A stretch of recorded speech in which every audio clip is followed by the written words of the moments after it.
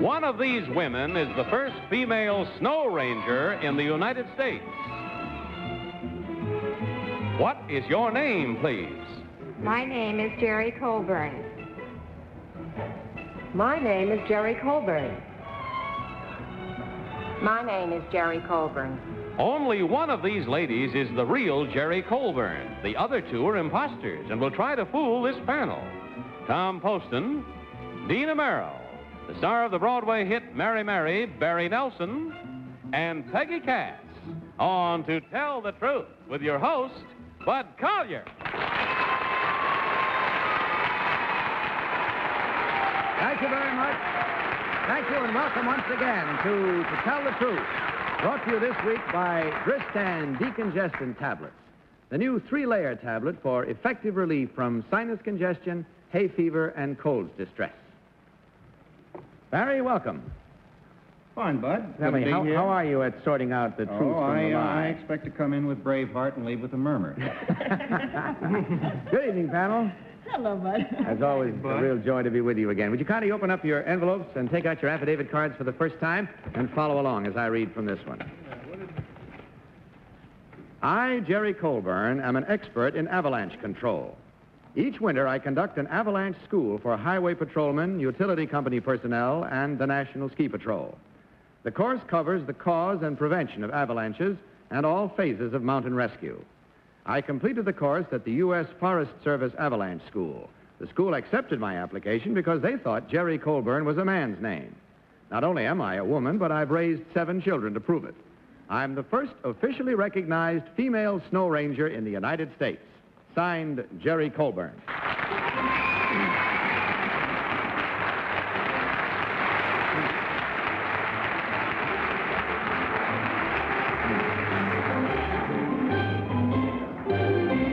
All set and comfortable, ladies? All right, panel, you heard, as did I, each of these 3 ladies claiming to be Gerry Colburn, avalanche control expert. Let's begin this first round of questioning with Dina Merrill. Dina? This is a wonderful thing. We just had a terrible disaster, as you probably all know, out in Colorado a few weeks ago. My husband was just out there, and I was so grateful to find that he wasn't in that avalanche. Number 1, who is the head of the U.S. Forest Service? I don't know. Number 2? Paul Walsh. Number 3, do you agree with that? Danny Peck. Dan? Danny Peck. Danny? Danny. Peck. Danny Peck. Number 1, tell me how you prevent avalanches.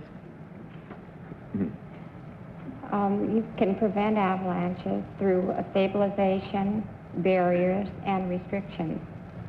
Number 2, is there some other way of preventing avalanches? Well, of course, you can shoot them down. That's what I meant. How do you do that? Well, there are 2 ways to do it. One is by hand. You use grenade type of gadget to do that, and the other is with howitzers, which is the more common way, really. Barry? Number 1, who is your superior? To whom are you accountable? Monty Atwater. Pardon? Monty Atwater. And what is his position? He is head of the avalanche control at Squaw Valley. I see. Number 2, how long have you been a ranger? Well, I went to the school 6 years ago in Alta, Utah. Number 3, how many people have you actually rescued? Only 1. Number 1, do all your children ski? Yes, they do. Uh-huh. Peggy? There was number 2. Recently, there was a big avalanche in South America. In which country did that happen? Peru. Could you please, number 3, could you please tell me, when there is an avalanche and people are killed, what do they usually die of? Suffocation. Number 1, do you agree with that? Yes. Number 2, how old is your oldest child? 17. 17, and you've been a snow ranger 6 years. That doesn't make any sense. And number 3, why do the utility companies need avalanche controls? Well, because of potential falls over power lines and roads. I see. Tom? Thank you, Bud. I think I may have figured out a foolproof way of finding out who the real person is. Oh? Now, as I understand it, the real one must tell the truth. Is that correct? That's right. Well, number 1, Are those other two ladies Gerry Colburn? Don't answer that. I warned our producer before the show that I had a foolproof way. I think he was sweating this one out, but I didn't really want you to answer. You'll have to admit, though, that it's foolproof. Number one, what is rappelling? Do you know? Yes, it's lowering with the rope. Thank you. Number two, how do you recognize a prospective snowfall? Well, there are several ways. Weather reports are probably as good as any. Thank you. Number three, at what height is oxygen necessary in... at what height does lack of oxygen become a problem in the mountains? In the mountains? Well, for me, about 16,000 feet, but a lot of people don't have that capacity. That's all the time we have. It's time for you to mark your ballot. So will you do so now, please, panel, without consultation? And as you do so, of course, vote as usual for number 1, number 2, or number 3. And our team of challengers, as usual, will get $250 for every incorrect vote. All ballots marked? Yes, I've got an answer here. Tom, for whom did you vote? I voted for number 1. I think 16,000 is probably a little high, and rappelling is not too common a term. Maybe it wouldn't have been covered by our indefatigable Willie Stein. Dina, which one did you select? Well, Willie did an awful good job this week. I voted for number 2, Bud, because she looks like a skier to me. I don't know, I ski a lot, and I just think it's number 2. Okay, Barry, which one do you think is the real one? Well, they're as delightful a set of triplets as I've ever met, and I think it would be unseemly to discriminate, so I just shuffled the cards and came up with the 2 of hearts, okay? Fair enough. Peggy, what about you? Well, I voted for number 3 because she has short hair, and if you have long hair in the snow, it gets all icy. Well, all right, I've heard reasons, and that's as good a new one as I've heard in a long time. And there we have it. Our votes are in, our minds are made up. Are yours? Let's find out now how right or wrong we may be as we learn which of these ladies is the real avalanche expert. So, will the real Gerry Colburn please stand up?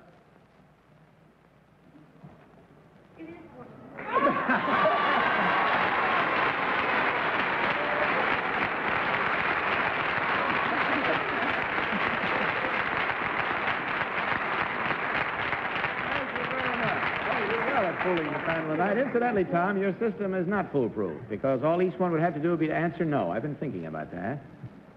If each one answered no, I am, then the real one would say, well, you asked the other 2. The real one would tell the truth, and the other 2 would lie. Have to figure out another way. I'm sorry. It won't work. Let's find out about these other 2 right now. Very good liars, or falsifiers, as they may be called. Number 2, would you tell us your real name and what you really do? My name is Constance McKenna. I'm a native New Yorker. I am a skier. And during the daylight hours, I am a senior copywriter on a leading toothpaste. Pretty smile to go with it. Thank you very much. And number 3, your real name and what do you do? My name is Ruth Fetsky, and I'm in the advertising field. And I do national fashion advertising for women's and children's clothes.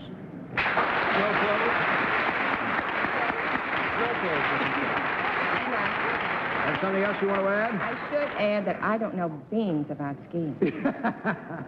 Well, you did mighty well, because in checking up on the score, as I can see in front of me so clearly, there were 3 incorrect votes, and that's not bad with this panel, believe me. 3 incorrect votes at $250 each is a total of $750. Not bad for an evening's pleasure, which we hope you had. You certainly added to ours. You also receive a package of gift products from the fine products made by Dristan, and we thank you again. Good night. God bless you. Now let's meet our next team of challengers.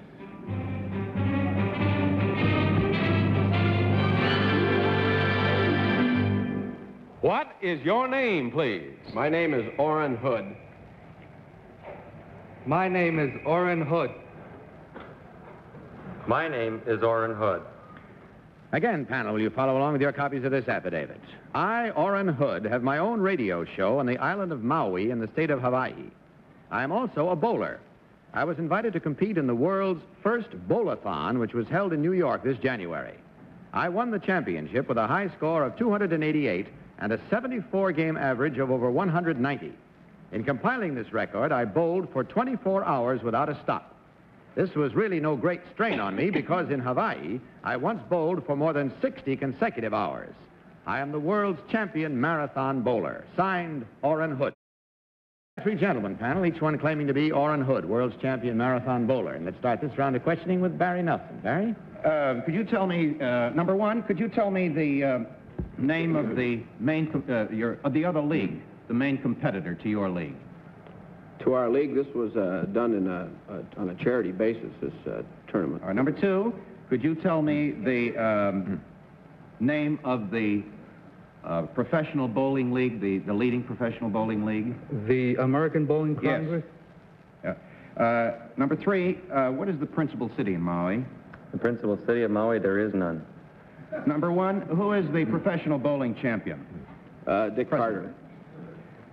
How long, number two, could you tell me how long it would take to train normally to become one of the top 10 bowlers of the country? About 10 to 15 years. Peggy. Number one, what is the name of the big island? Well, the biggest is Hawaii. Number two, where do they hold the international surfing tournaments? Which beach? Right off Waikiki. Number three, do you agree with that? It's off the Waianae Mountains. Number one, do you know the name of the beach? Waikiki. Number three, did you have rest periods in the 24 hours? No, ma'am. Just number one, no coffee break? No, nothing. between games. Number two, you just went 24 hours without any rest. Completely. Tom Poston. Number two, what's the principal town on your island? I live at Wailuku. I'm sorry I asked. Number three, what does wowing in mean? What does it mean to wow in? To wow in? Yeah. I've never heard of it. It's a radio term. Do you know what it means, wowing in? No, sir. Do you know number two by any chance? No, sir. Number one by chance? No, sir.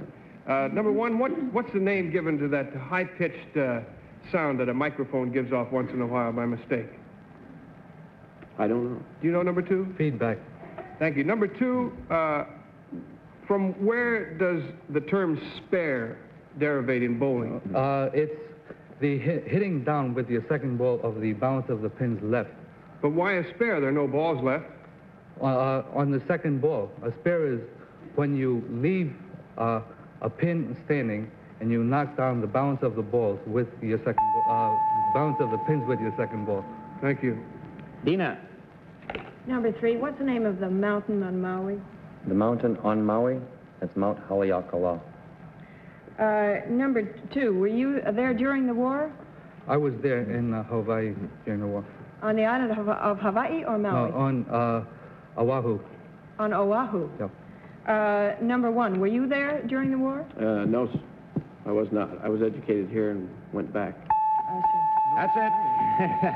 No, sir. No, sir. Well, No, ma'am. anybody who looks at Dina gets a little confused and fussed. Get I your can well contacts in understand. because this is no, sir. And no, sir, further questions now. We have to, without consultation, mark our ballot. So will you kindly do so now? Gosh, I was waiting for somebody to ask. And vote as you do so for number one, number two, or number three.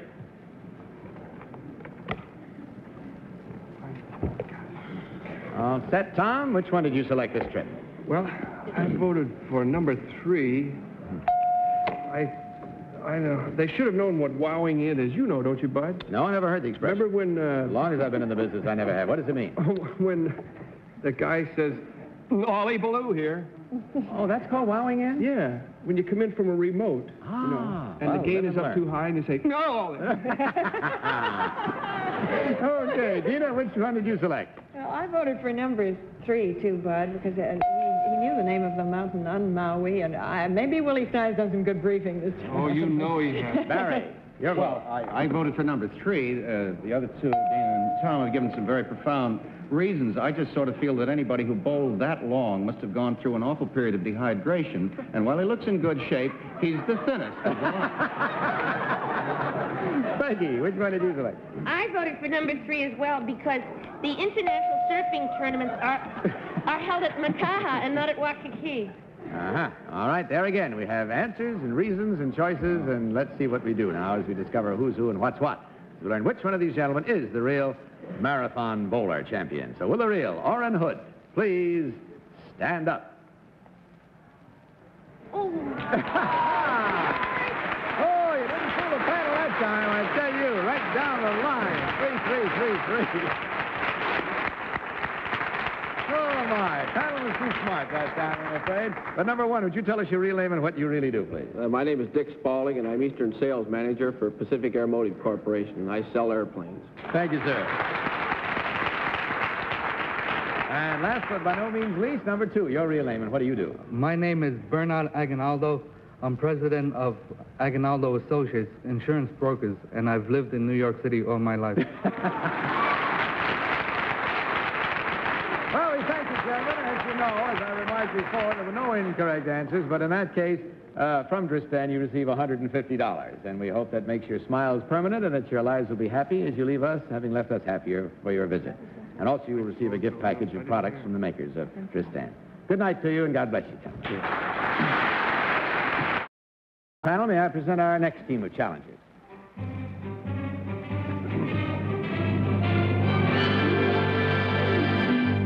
What is your name, please? My name is Christopher Blair. My name is Christopher Blair. My name is Christopher Blair. All right, panel, you've had a look. Now give a listen, if you will, and follow with your copies of this affidavit. I, Christopher Blair, was in Morocco in 1958 when a devastating flood hit the area. Since I was fluent in both French and Arabic, I volunteered my services. The United States Navy flew me into the stricken area to organize the villagers so they could be evacuated by helicopter. For my work in this emergency, I received a personal commendation from Admiral Burke, and the King of Morocco made me a gift of 2 prize Arabian horses. Signed, Christopher Blair.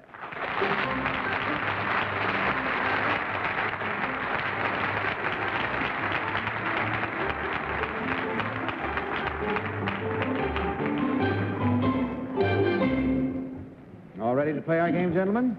Yes, sir. Very well. Panel, you heard, as did I, and they all are claiming to be one Christopher Blair. Let's find out what's what here as we start this round with Tom Poston. Tom? Thank you, Bud. Number two, what caused the flood? River overflowed.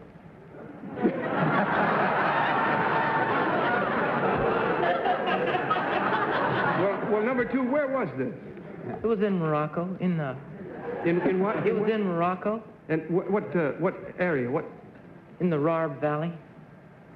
Thank you. Number three, were there a series of disasters connected with this great flood? No, it was one single event.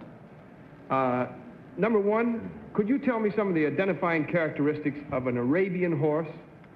An Arabian horse is about 15, 2 hands high. It's smaller than our thoroughbred, but not as fast. Number two, what is some more characteristics of the Arabian steed? Well, it is renowned for its stamina and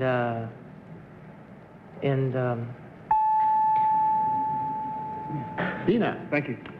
Number three, what were you doing in Morocco when this happened? I was stationed there on official duty. With what? The United States Air Force. I see. Number two, what were you doing there? I was there with my family. My father. Number one? I was an executive pilot for an oil company in Morocco. Where did you learn Arabic and French? I learned it during World War II while I was stationed in Algiers. I see. Number two, what is the name of the King of Morocco? Hassan II. Number three, how many wives has he got? He's not married. There's a joke. My goodness. Barry. Number one, what'd you do with the horses? I have them back in Parma, Ohio. It took a year to bring them to this country. Thank you. Number two, could you tell me the names of the horses? Soucieux and Negra. Number three, could you tell me the main bordering states on next to Morocco? Yes, on the east is Algiers, on the south is Mauritania and Spanish Sahara, and of course the west is the Atlantic Ocean. Number one, how long did it take to evacuate all these people? It took 3 to 4 days. Number 2, where did you take them? We took them to our base of operations. Peggy. Number 2, what was your base of operations? Our base of operations was an unflooded road that led out of the area. Did you just leave them on the unflooded road? There were trucks to I take see. them out. Number 2, what is the capital city of Spanish Morocco? Number 3, could you tell me the capital city of Spanish Morocco? Spanish Morocco? Yes. I don't recall. Number 1, do you know? It's Rabat. Number 2, how come you know Arabic? I learned it while I was stationed there. No, number 2. Oh, number 2. Number 2. Misunderstood. Number How 2. come you know Arabic? Well, when I lived there, I had to learn it to converse with the natives. I see. And your family was stationed there? That's all the time we have, so we have to get again to the business of resolving this entire truth or falsehood by marking our ballot. So without consultation, will you do so now, please? And as before, vote, of course, for number 1, number 2, or number 3. Everybody set? Well, All ballots marked? Dina? I'll record a vote there so we can get to it. Hands up in the air and a plunge guess. Okay, Tom, for whom? Well, I wanted to vote for number 2 I didn't. I done voted for number 1 because of the forthright way in which he answered the questions. Not that the other 2 gentlemen didn't too, but I felt that it was number 1. I did want to vote for number 2, though, because he seems like a nice chap. Dina. Well, it was all a puzzlement. I felt number 2 was too young to have done all this, and That's I where was they a got it. toss. I know, I'm sure. It was a toss-up between 1 and 3, but 1 seemed to me to he told me he was a pilot out there with an oil company. That seemed logical to know Arabic. I just voted for him. Barry. Well, I was impressed with Tom's humanistic approach to this, and sentimentally I was for all 3 of them, but it seemed to me that somebody might have inquired what the man wanted for a prize, and number 1 seemed to know a great deal about horses. Huh? So I came to that. Okay. Peggy. Well, I voted for number 2 because I thought he was keeping something from me. Good for you, Peggy. Well, all right. Let's see which one is the right approach now. The one that keeps something from you or the one that is more direct and straight from the shoulder. As we learn which one of these gentlemen is the real Christopher Blair. So, will the real Christopher Blair please stand up?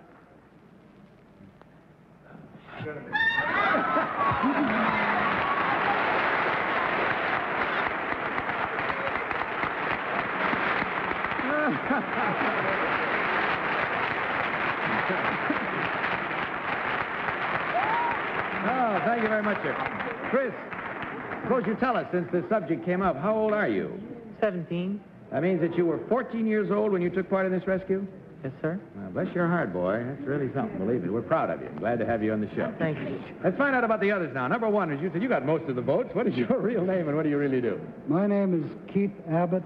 I appraise buildings for the American Appraisal Company all over the world, and I live in Philadelphia. Thank you, sir. And number 3, your real name and what you do, please. I'm Colonel Edward Marshall. I'm Director of International Fair Consultants. We design and construct pavilions, buildings for the New York World's Fair of 1964 and Thank you, sir. Well, the score is easy to check this time. There were 1, 2, 3 incorrect votes at $250 each. That should bring an even broader smile to your faces. That's a total of $750 from Dristan, as well as the gift package of fine products from the makers of Dristan. And thank you, gentlemen, for being with us. Good night. God bless you. Unfortunately, all good things have to come to an end, and that's all the time we have for tonight. So, good night to you, panel. Good night, Bud. Good night, Bud. Always a joy I to just be like with to know what number 2 is going to do for an encore. Sure, I don't know. Would be worth considering, however. This is Bud Collier saying good night from Dristan and reminding you to tell the truth. Good night, everybody. To Tell the Truth is a Mark Goodson, Bill Codman production.